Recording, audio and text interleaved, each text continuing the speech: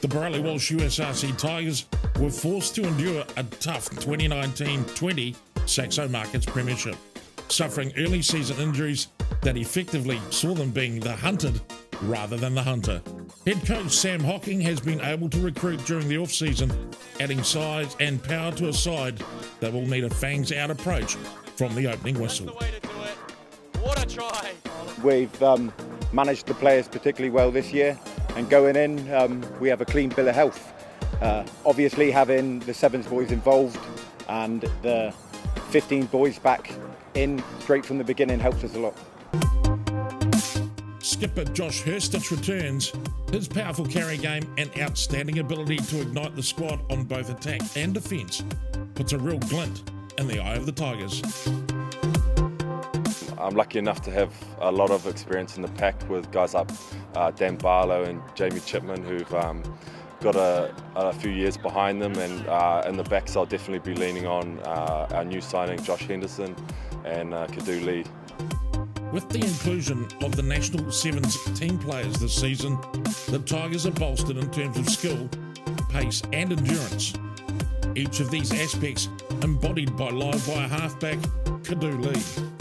I'm actually very excited to be playing this year Premiership League because we've been training for quite a long time now due to the COVID-19. Yeah, I'm actually quite happy, and hopefully we can do well this season. With Hurstich's leadership, the USRC Tigers will be looking to turn around a season they would rather forget. And given the upgrades, a turnaround is absolutely on the cards. It's one of those seasons where you know, what could go wrong went wrong for us. We're lucky enough we've got a resilient bunch, and the boys are ready to rip in.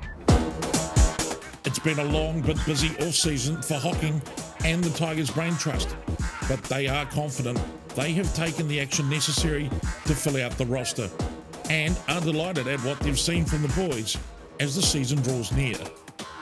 We've brought in Josh Henderson, who goes straight into the ERP program. Obviously, he'll be looking, coming from a professional environment, he'll be looking to impress. We've also brought in a tight head prop, loose head prop, and a centre.